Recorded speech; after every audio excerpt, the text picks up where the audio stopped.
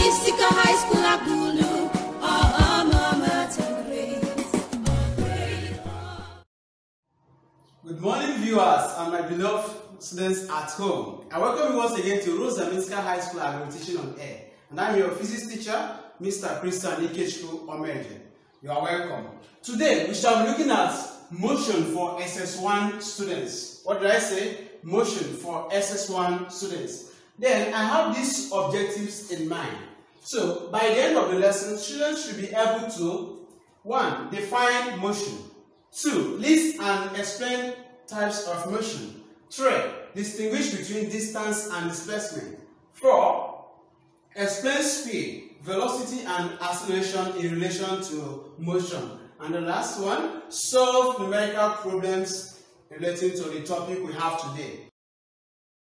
Therefore, students, I believe you know how, or you have heard of objects moving, or even human beings moving about from one point to another. That means this topic we have today is something you have been doing even since you were born. Equally, you are familiar with scalars and vectors. So by way of introduction, the study of motion started long ago. It was Galileo Galilei in the 16th century and Isaac Newton who gave us the theory about our present understanding of motion. Therefore, by definition, motion can be defined as the change in the position of an object from one with respect to time. And then, in this lesson, we shall be paying more attention to the aspect of motion in which we do not study the forces causing the motion. We call it kinematics. Then later on, you will look at, or you will study dynamics, which involves the forces and even the motion itself. That will take us to types of motion. Types of motion. And then, my dear students, we are going to look at the 4 types of motion. Number 1, random motion. Repeat after me, random motion. And then if you look at the slide, you will see how the particles in that vessel move zigzag, irregularly in different directions. And then it is in line with what we studied in Brownian motion. You move an object in a zigzag manner. Equally, I know you have been going to market, and if you observe a very crowded market, you will see that the movement of people there are in irregular manner, which is random motion. So by definition, random motion can be defined as the zigzag movement of an object from one point to another. Equally, gaseous materials move, and that will take us to the second type we shall be looking at. That is translational, or we call it linear motion.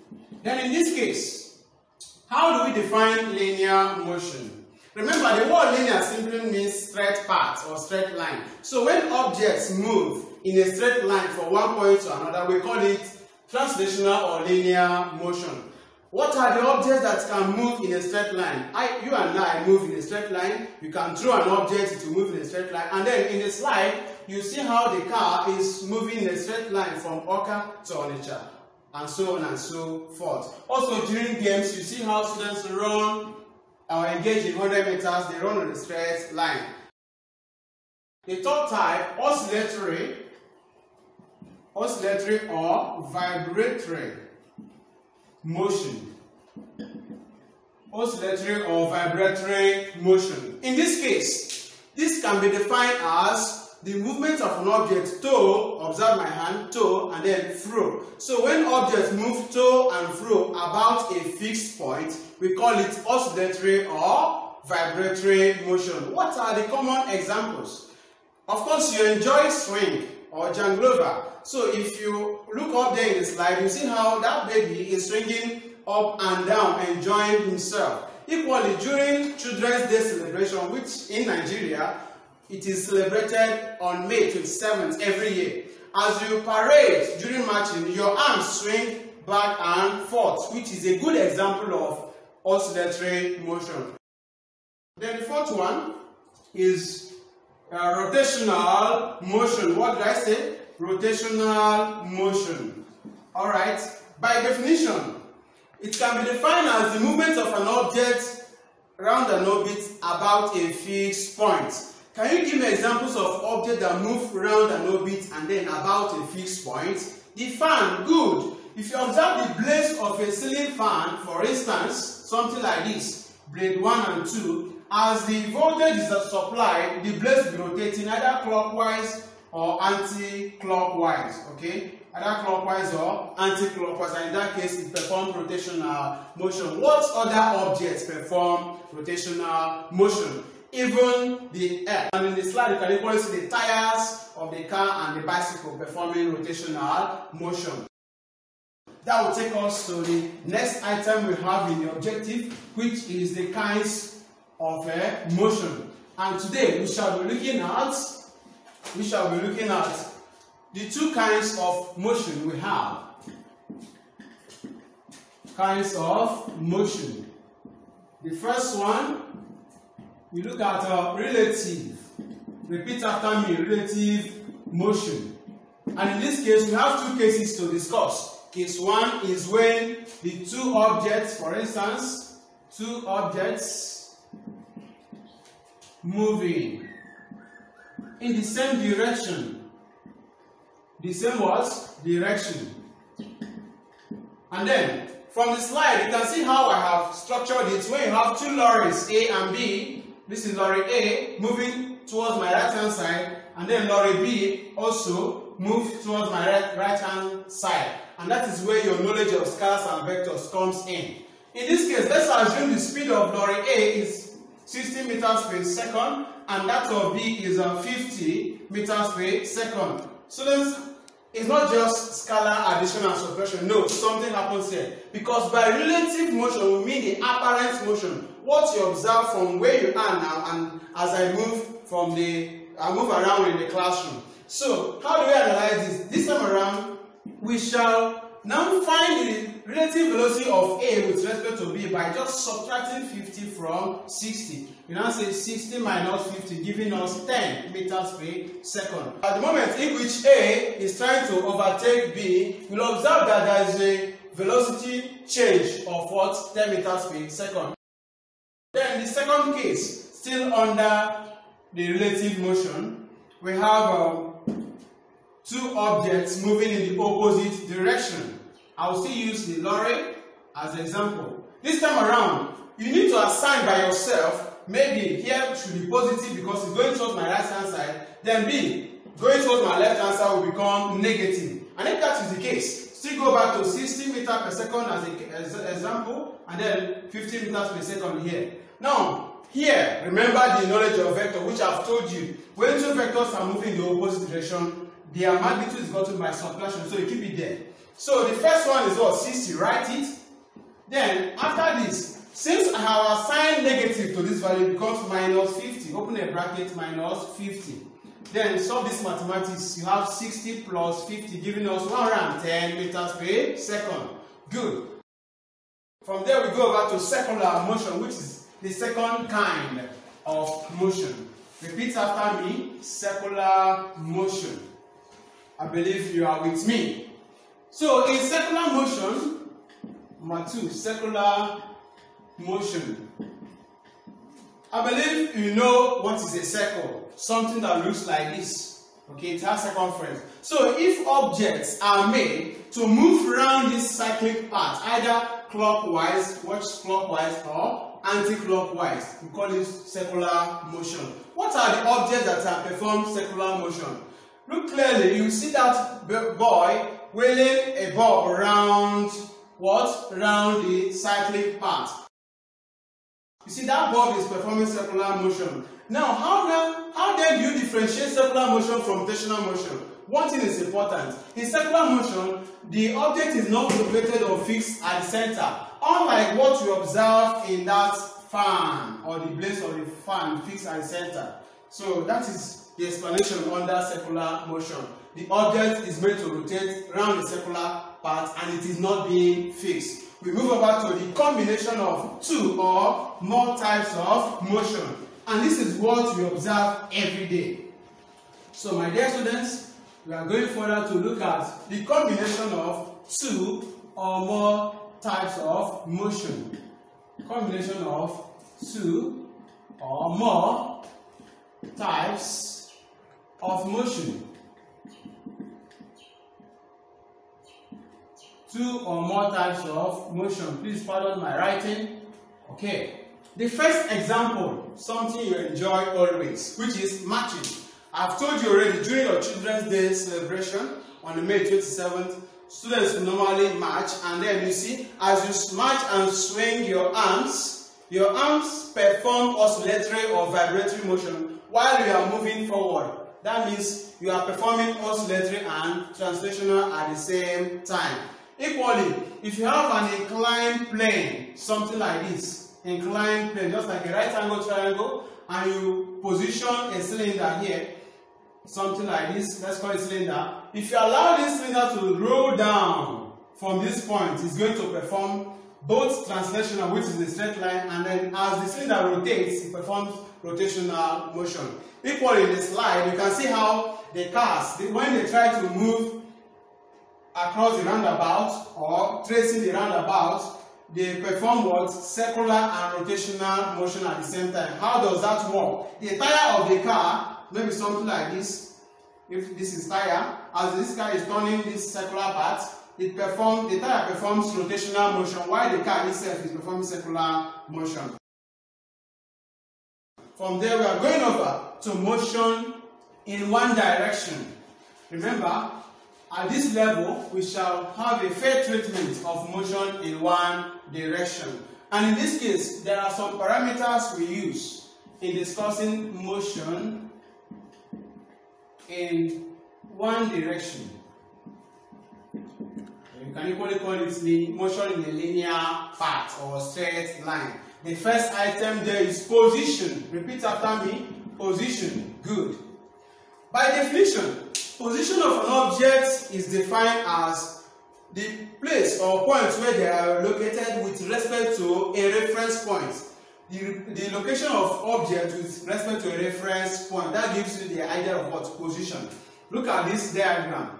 If the distance from here to here is 2 meters, and then I can now tell you that object B is located 2 meters away from this 0 point. So position of objects are always represented using the Cartesian coordinate system in physics. That is your graph page. It has the vertical component and the horizontal component.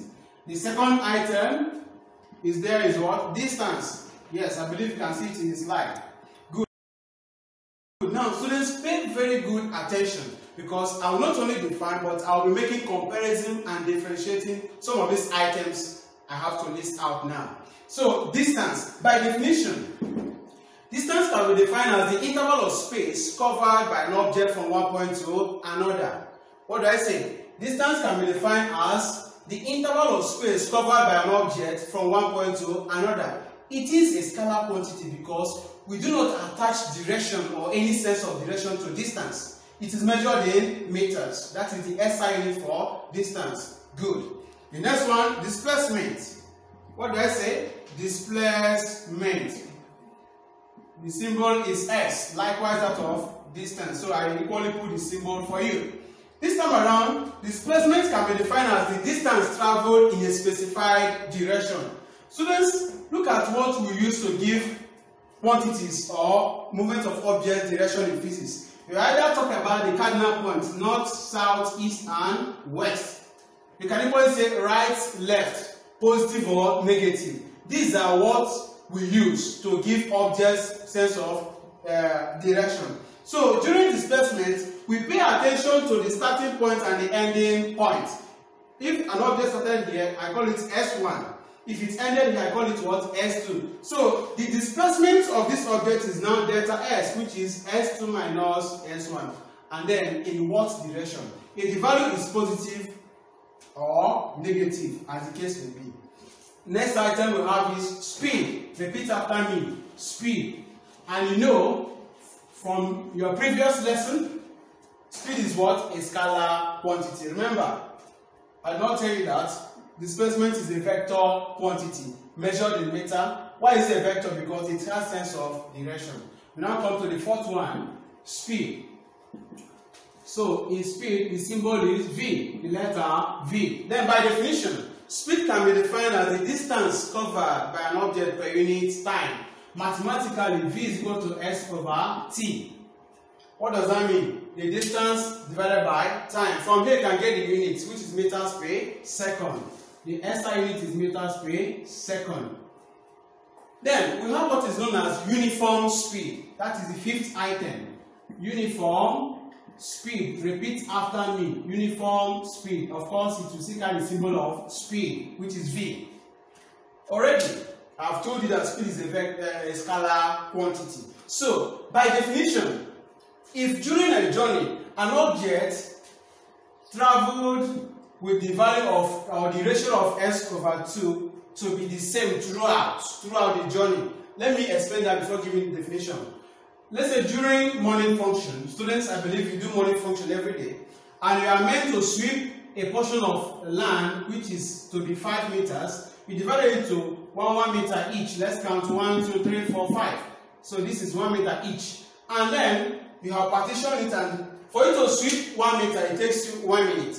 So that means for you to sweep this region 2 meters, it will take you what? 2 minutes. So throughout your work or function, you observe that at each partition, it will take you the same speed to sweep that portion. So that's the good idea of uniform speed. That means if the ratio of the distance to time is the same throughout the journey or the work you are doing, that speed is said to what? Uniform. You can equally call it constant speed. Then the next item I have is average speed. Now, average speed is written as VAB, which is the total distance. What I say? Total what? Distance divided by the total time. Okay, this is how we calculate the average speed. Then that will take us to velocity. Repeat after me. Velocity. That's good. You are good students. I know you are with me here. Velocity can be defined as the displacement covered by an object per unit time. I repeat myself. Velocity can be defined as the displacement covered by an object per unit time. That's why you can say that your car either speed, that is move very fast or slow. So speed and velocity have something in common. It's about the ratio of how object moves either fast or slow. The formula has not changed. S over t. But this time around, S is displacement and t is time. The unit is still meter per second. Maybe by the end of the class, I'll ask you 2 questions about this. Maybe to differentiate between speed and velocity. So you take notes. That will take us to uniform velocity. The same way I explain uniform speed, but this time around you change distance to what? Displacement. So for uniform velocity, that will be our number 7. Uniform velocity. You still be the symbol. If the ratio displacement over time is the same, constant throughout the entire journey of your work or movement, we now say that you have engaged in what? Uniform velocity. And take note, during uniform velocity, something happens which I will explain during acceleration. So remind me, just say, teacher, what was that thing you say you will tell us? That will take us to acceleration. Acceleration is represented with the letter A. So by definition, acceleration can be defined as the change in the velocity of an object with respect to time. So A is change in physics, and most of the science subjects we use delta. It means change in velocity with respect to time taken. So delta V over t. This time around, we are going to split the velocity into 2. We now have V minus U over t. What does that mean? U will represent the initial speed or velocity, while V will represent the final, what I say, final speed or velocity. Now, there's something I told you to remind me, which is during uniform velocity or speed, there is no acceleration. What does that mean? Since the value is constant, constant does not change. Later on, you observe that in mathematics, once you differentiate a constant, you get 0. So during uniform velocity or speed, there is no acceleration. So when you say that an object is accelerating, there is a change in the velocity. In the opposite sense, we have deceleration, number 9. Retardation or deceleration. Deceleration. Remember, I said it's in the opposite sense. The other one was when the object changed its velocity constantly with time. It was moving upwards. That means the value has to be positive. From the slope of this graph, it will make it clear. But later on in this topic, or maybe when next we see, we shall look at the graphical representation of this. Then you understand it better. Something like this is positive. That means if it is acceleration, it has to be plus a.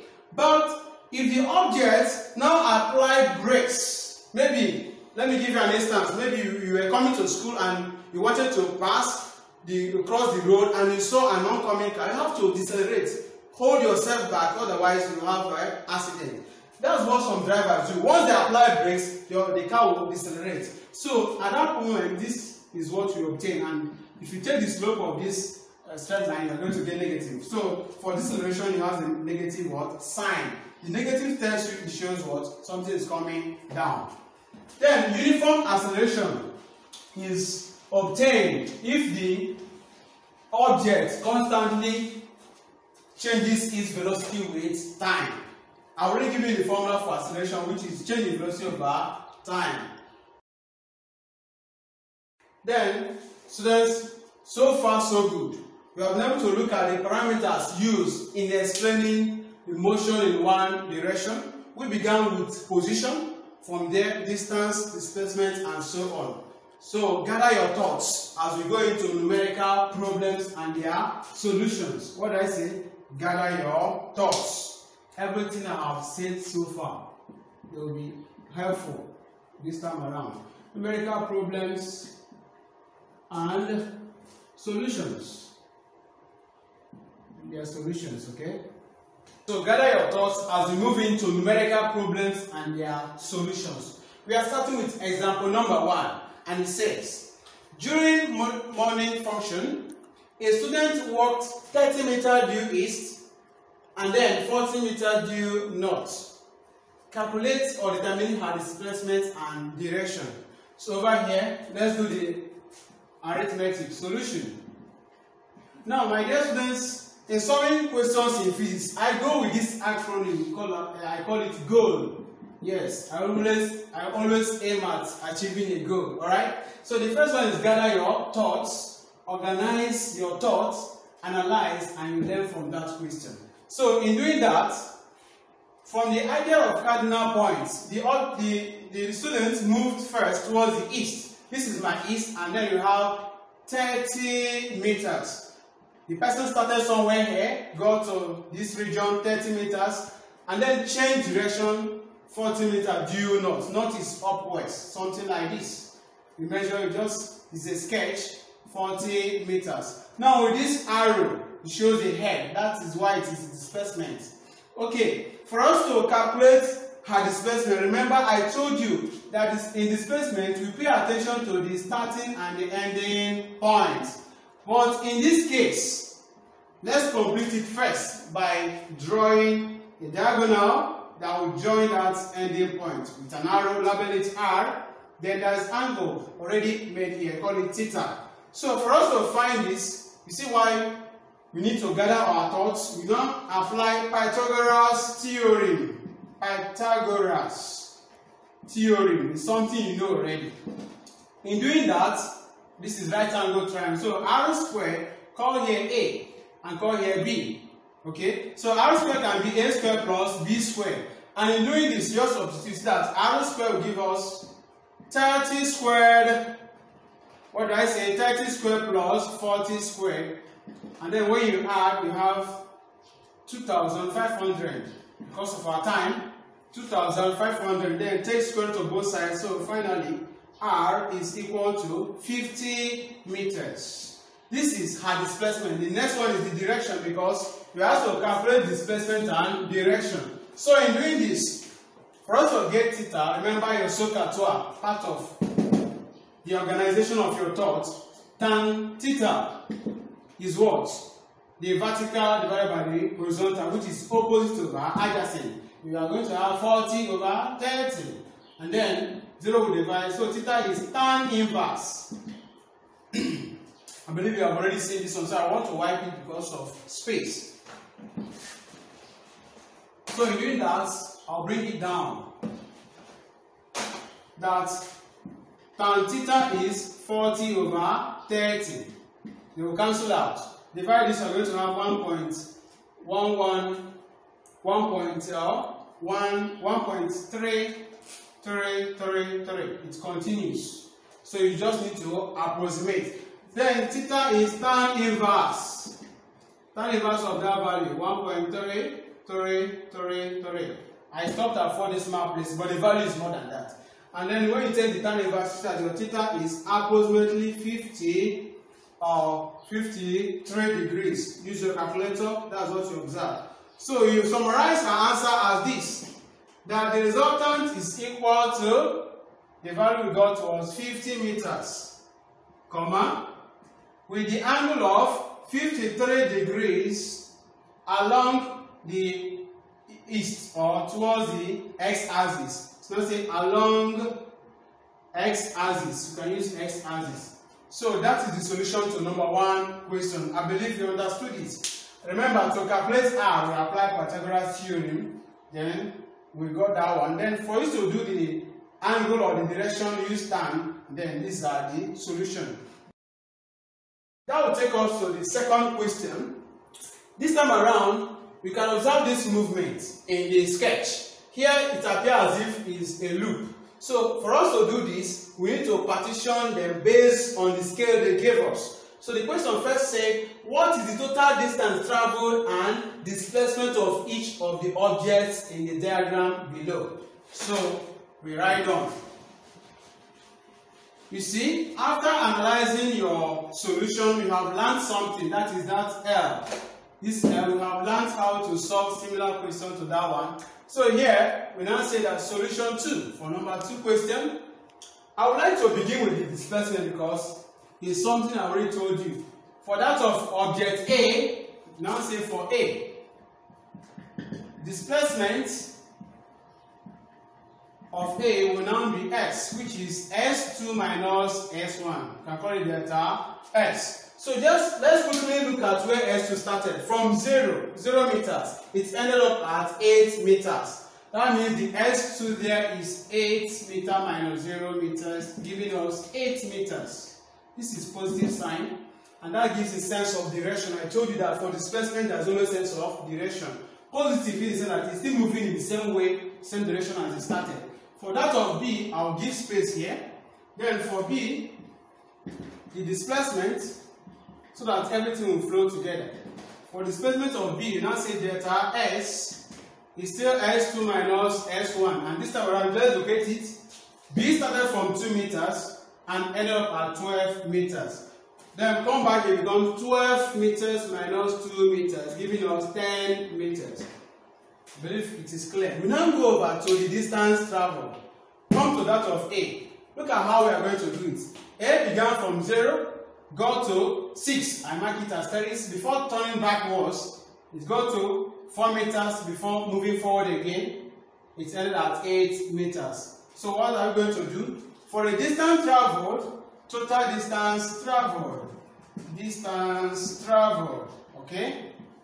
Let's call it S. In this case, we now say that from 0 to 6 will just be 6 minus 0. Plus, from 6 backwards to 4 will become 6 minus 4. Plus, then from 4 to 8 will become 8 minus 4. Let me put it in brackets to avoid ambiguity. You apply the mathematics. 6 plus, this is 2 plus, you have 4 there. 6 plus 4 is 10, then you have 12 meters. So for the total distance traveled by object A, you have 12 meters. Displacement is plus 8. Let me write it very well. And then we go over to the distance traveled for B. Distance traveled for B. Distance traveled. Call it S. So in this case, look clearly. Let's go over and partition it again. For object B, it began from 2. Okay? Go to 10 before turning backwards at where? This is 8 and it ended up at 12. So we start. From 2, I said to 10. That will give us 10 minus 2, put it in bracket, plus That is from 2 to 10, then from 10 backward to 8. 10 minus 8. Then the last one. Remember what I said. From 10 it goes back to 8. Then finally from 8 to 12. That is 12 minus 8. 12 minus 8. Let's add. I believe you can see here. So we have 10 minus 2 is 8 plus 10 minus 8 is 2 plus 12 minus 8 is 4. Am I correct? Yes. So this is 10 plus this 14 meters. Positive, no. For distance, there's no need of putting the sign. But for that of displacement is important. So I will put plus sign. That tells you the sense of direction. So my dear students, you have seen how we have gathered our thoughts and applied the knowledge based on what we studied today. So we're now going into the third example. This is the question. A boy cycles continuously through a distance of 1.0 kilometers in 5 minutes. Calculate his average speed. Let's roll. Solution. In that question, we need to write the information given to us as part of gathering our thoughts. The distance is 1.0 kilometers. And then the time is 5 minutes. But my dear students, remember the system international unit for speed is meter per second. So we need to convert. And then in converting that, you know that 1 kilometer is equal to 1,000 meters. And then 1 minute is 60 seconds. Therefore, 5 minutes becomes 5 times 60 seconds. And that will give you 300 seconds. Okay, 300 seconds here. Then we go over to the formula for average speed. V average is the distance traveled per unit time. The distance traveled here becomes 1,000 meters divided by the time, which is now in the SI unit 300 seconds. 0 will cancel 0, 0 will cancel 0. 3 divided 10 is 3.33 etc. Meter per second. The value continues. That's why you just need to approximate. We are going over to the next example here, which is number 4. I believe the solutions are clear. While in motion, a truck suddenly applied its brakes in order to avert colliding with a tricycle, and its velocity dropped from 60 meters per second to 10 meters per second in 8 seconds. What is the retardation of the truck? Remember, I told you earlier on, remember this is number 4. I have already told you that retardation is the opposite of acceleration. So, after performing the arithmetic, you should have a minus sign. By formula, acceleration is change in the velocity over time taken. But let's write the information given to us. This time around, the truck was initially at this speed. So, this is going to be our U. So U will become 60 meters per second, while the final velocity in that case is 10 meters per second. The time taken for that brake, or the time taken for that truck to stop, is 8 seconds. So you have 8 seconds. We now come to substitute in the formula. Okay, so that A becomes V 10 minus 60 over 8. So that will now take us to 10 minus 60 is minus 50 divided by 8. And then when you divide with your calculator, you're going to have a minus, yes, because 2 here will give you 4, 2 here 25, minus 6.25. The unit of acceleration is meter per second squared. Either acceleration or retardation. So in this case, the retardation A is minus what? 6.25 meters per second squared. So my dear students, I'll leave you with this last example because of our time. But let me just give you a highlight. Take note, if an object starts from rest or origin, we can equally use a stationary point. Stationary point. Its initial velocity U is always 0. And in that question, it is clearly written that a car accelerates uniformly from rest. That means U is 0. At this is the acceleration determine the final speed after 10 seconds. So use the formula that A is change in velocity over time. I believe you are going to get 50.0 meters per second and as the answer. So try to do that very well. And then that is what we have looked at today. We have been able to achieve all our objectives. Remember, students, I believe by now you can now define motion, because we say that motion can be defined as the change in the position of an object with respect to time. We equally looked at the types of motion. We also saw the two kinds of motion. That's the relative motion and the circular motion. That took us to all these items which we have been trying to calculate, because this is a life activity. What we do every day. Objects move, human beings move as well. Then finally, my dear students, the assignment I have for you. Try to do that assignment as soon as possible and you will get back to me. Return your feedback to me. Then I will know that you actually paid rapt attention. Remember, coronavirus is real, and try to engage in physical distancing. They told us at least 6 feet apart from where your neighbor is. And what we saw today, distance, interval of space. So try to give your neighbor at least 6 feet or 2 meters. Thank you for paying attention. See you next time. My phone number 070-6764-5724 or my email address chrishamilton442@gmail.com. One word. Have a nice day. Bye for now.